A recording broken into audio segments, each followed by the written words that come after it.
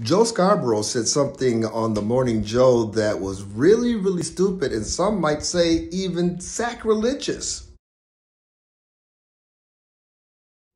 As a matter of fact, it was Joe Scarborough that said Christians were being sacrilegious when they were using scripture, when they were hiding behind Jesus in their opposition to abortion.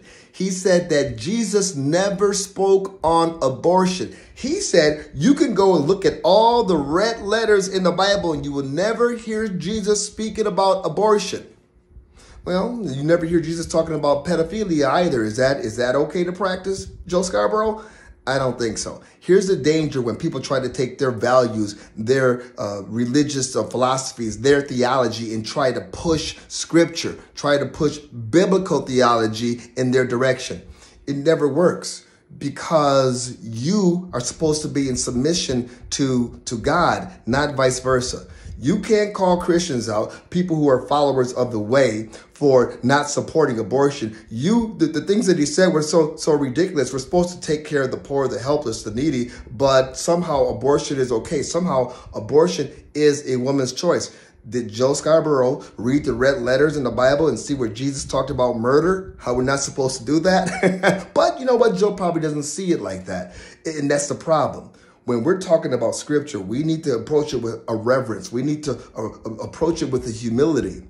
And to be on national TV and call Christians heretics because they believe in life, I think is a real problem. When you read the New Testament, it talks about life. It talks about life in abundance. It talks about eternal life. Life, life, life, life, life. You're right, Joe. It doesn't talk about abortion. It doesn't talk about death. When we talk about right from wrong, we should do our very best to align it with God.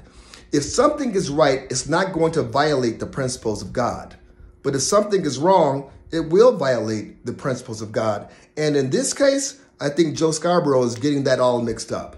I think that the Bible, Old Testament and New Testament, I think that every culture in the world, to a certain degree, is able to tell right from wrong because it is that Spirit of God, that twinkle, that spark that God implanted in us so that we can tell the difference between right and wrong. In every culture in the world, murder is wrong.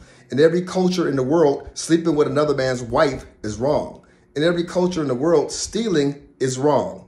So there's that thing that everybody should be able to tell right from wrong. But in our culture, our conscience has been skewed and we are misusing and misappropriating scripture.